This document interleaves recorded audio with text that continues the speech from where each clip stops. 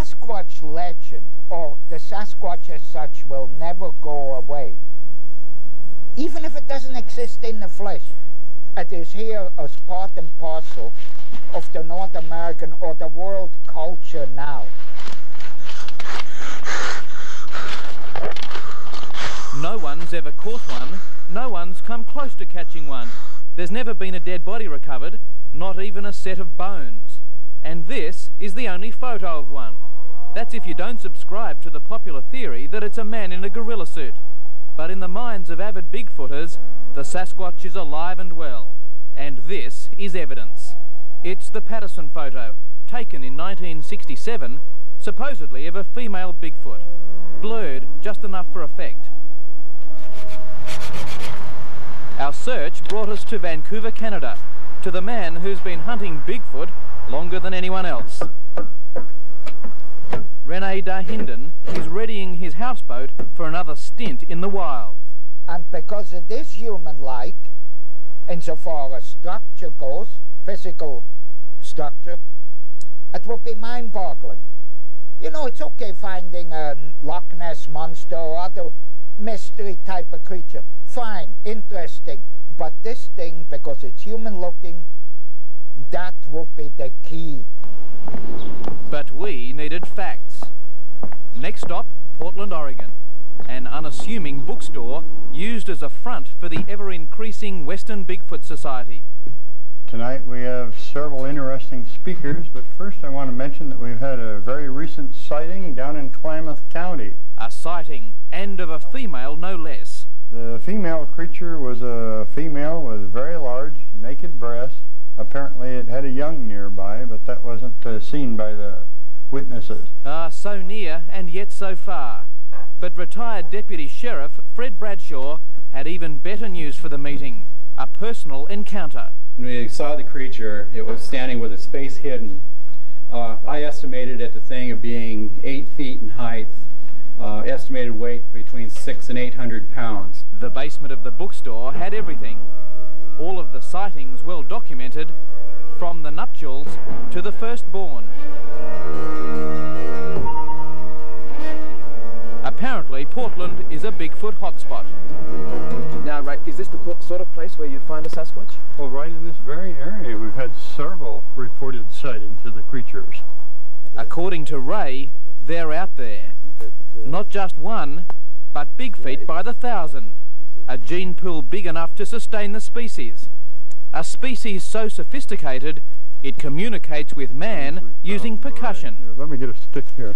One of the things we found by trial and error is that the things, sometimes if you make a noise in the woods, they'll respond. So I would beat a log, 3, 2, 3, and I'd quit. And as often as not, way in the deep woods, you'll hear the same sound come back again. And I've had this happen before. I've mentioned it to other people, and they've had the same experience, so we think these things actually are communicating with us.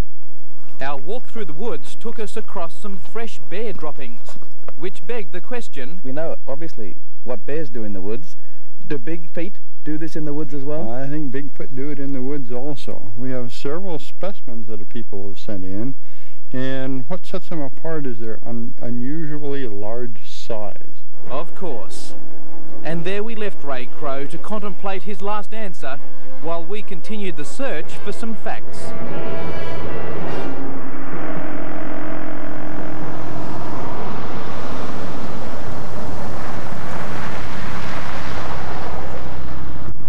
This is the Mount Hood region of Oregon, home of the Bigfoot Research Project.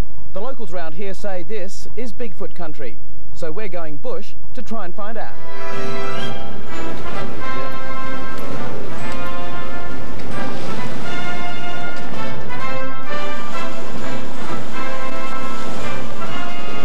Our guide was 69-year-old Irishman Peter Byrne. Our plan, to spend the night under a full moon in the hope of finding a Bigfoot. Byrne is being bankrolled by the tens of thousands, and he says they're closing in. Money buys equipment, it buys technology, it buys time. That's what we have now. And actually, of all the years that I've been involved with it, a lot of it was very amateur searching and researching on my part. This is different. This is professional. I think we have a good chance now of finding one. Do you believe that there could be a Bigfoot out there now, watching, listening to what we're doing? Well, we just heard a coyote call. And is there something out there? There could be a Bigfoot 50 feet from here, sitting, listening to us right now. And with that in mind, we sat and waited.